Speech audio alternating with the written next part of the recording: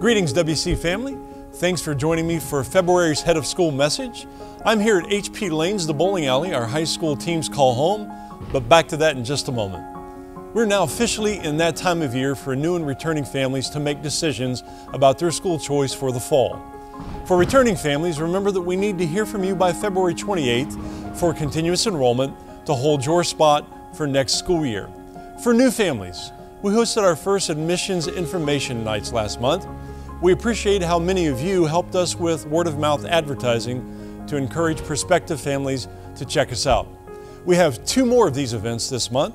The lower school admissions information night is set for February 21st at 7 p.m., while the upper school admissions information night is scheduled for February 28th at 7 p.m. Help us get the word out again to invite families into this incredible experience we call WC. Encourage prospective families to email admissions@worthingtonchristian.com for more information. Now back to athletics. I was here at H.P. Lanes a few weeks ago to take in a match to support our boys and girls bowling teams. It was great seeing them compete, engage in the life of the school, and connect with each other.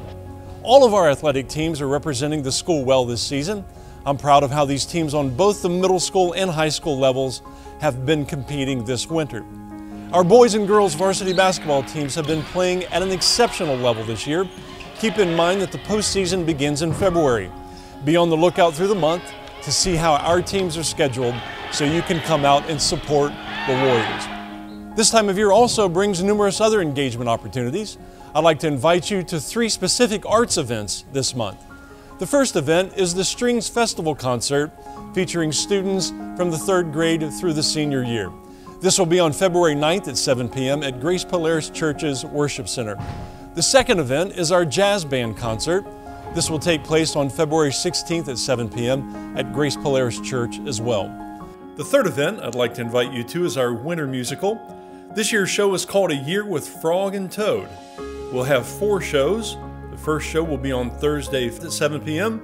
and the second show will be on Friday, February 24th at 7 p.m. We have 2 additional shows on Saturday, February 25th at 2 and 7 p.m. with all shows in the AC auditorium. Please join me in supporting our students at these events that feature their artistic abilities. Remember that we need your help with our 5 special projects that are part of our 50th anniversary Shining Ever Brighter campaign. These projects are in the areas of 1. Adopt a student to help families afford tuition, 2. Academics to fund teacher innovation grants, 3. The arts to install retractable seating in the AC auditorium, 4. Athletics to fund upgrades to athletic facilities, 5. Our endowment to enhance long-term fiscal stability. Our goal is to raise $500,000 for these 5 projects by June 30 of this year. Please consider helping us achieve this goal. Also, you still have an opportunity to help us through the Ohio Christian Education Network's Scholarship Granting Organization program. Each individual taxpayer can direct $750 toward the school of their choice and receive a direct tax credit. If you would like to help us in this way for the 2023-24 school year, any contributions made through March 15th will be available to students in need for the upcoming academic year.